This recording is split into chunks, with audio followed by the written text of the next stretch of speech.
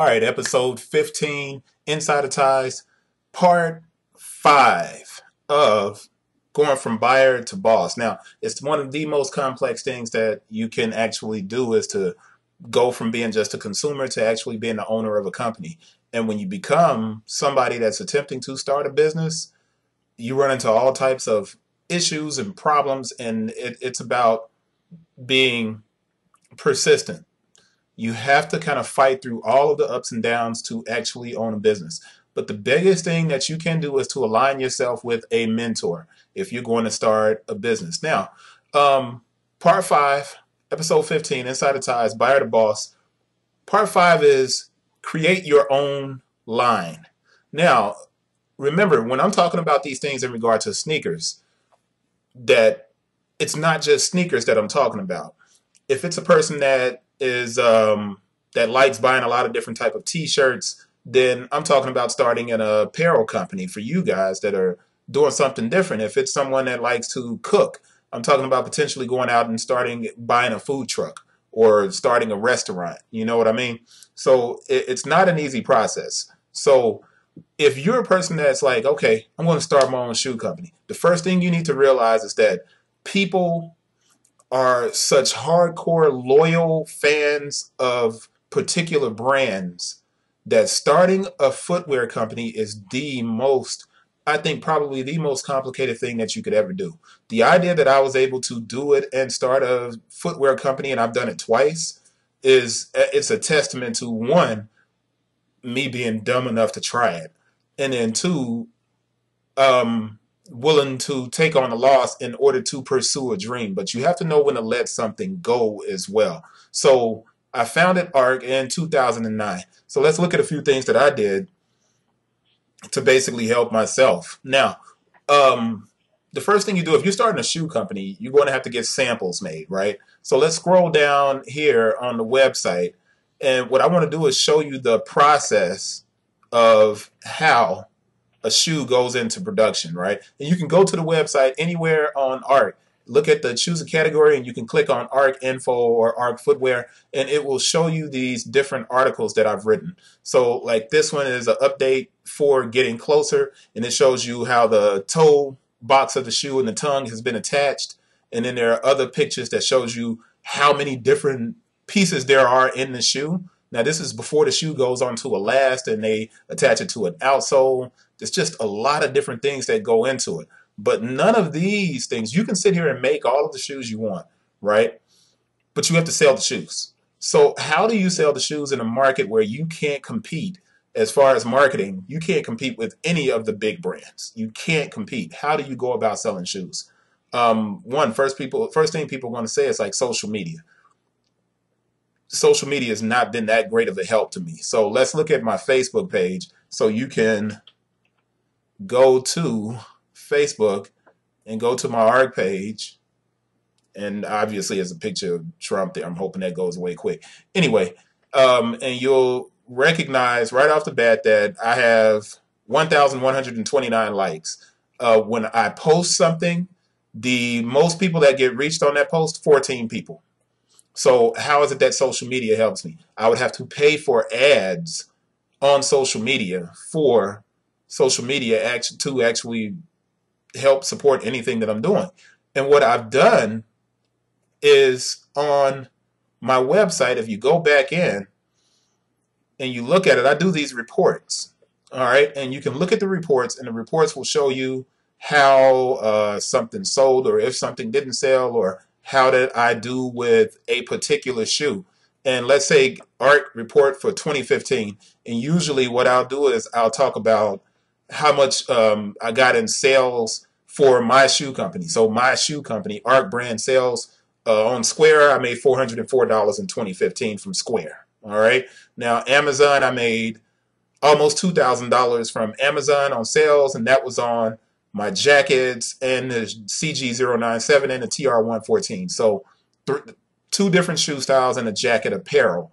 I made the money from that. That was almost $2,000. So we keep going down, and I look at the list.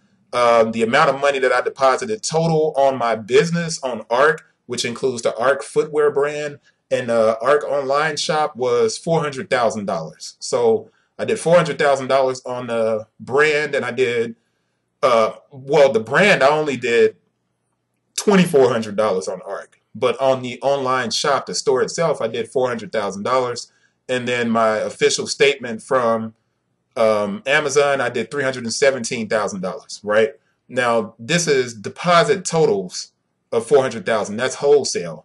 So total last year, I did $718,000 and 74 $718,000.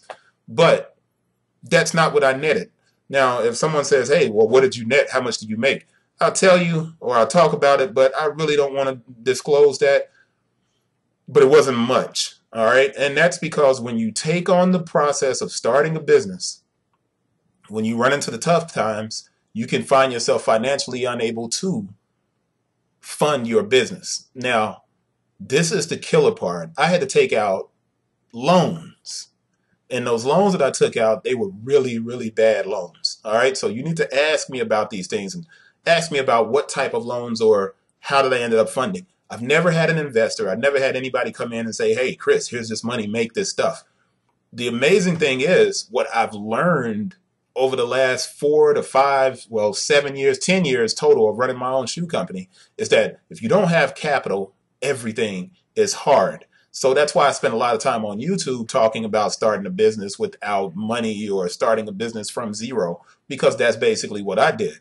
But what I've learned over this time period is if you are going to start a business, you have to have some way to sell your items. One of the things that I did to sell the items right here, you'll see the campaign manager. I actually have my Amazon shop where I sell the Nikes and Adidas and all of that other stuff, where I carry my own shoe, and I ran an ad campaign. So you'll see where it says that I did $2,400 on my own shoe company.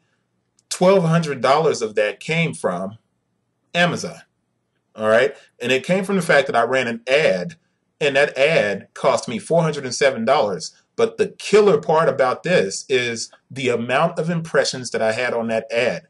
It's comparable to anything that any of the big boys could have done. Now, my average cost for acquiring a customer is not very good. It's 33%. But if you look at the amount of impressions, almost 4 million impressions utilizing this ad campaign that I did with the targeting, the way I set it up. So creating your own brand is it's something that you have to look into. But what you're going to have to do, especially you younger dudes that are sneakerheads and you love the game, you love sneakers, you got to stop dissing all of these other brands and riding so hard for just one brand. When you do that, you're literally cutting off your own hand. You're cutting it off. Because if you get to the point where you want to start something, can you start it?